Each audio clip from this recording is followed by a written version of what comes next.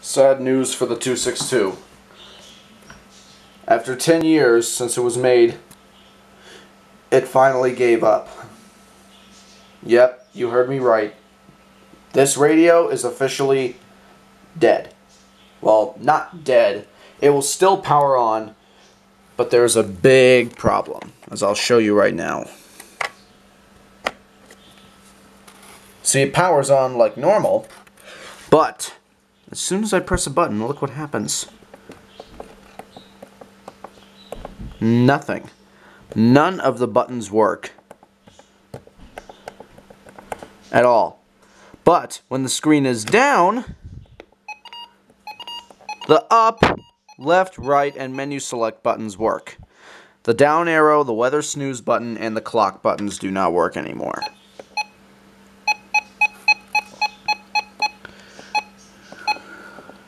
Sad. This thing will never activate for a warning again. SVR, SVR. Oh man. Sad. So sad. But yeah, this radio is now completely out of service for my collection. I got this thing in March, and I did an unboxing of that. That video will be in the description. And I found out why it's getting a crappy signal. For those of you who have seen my EAS videos involving this radio, you notice that it got a pretty crappy signal. And I found out why.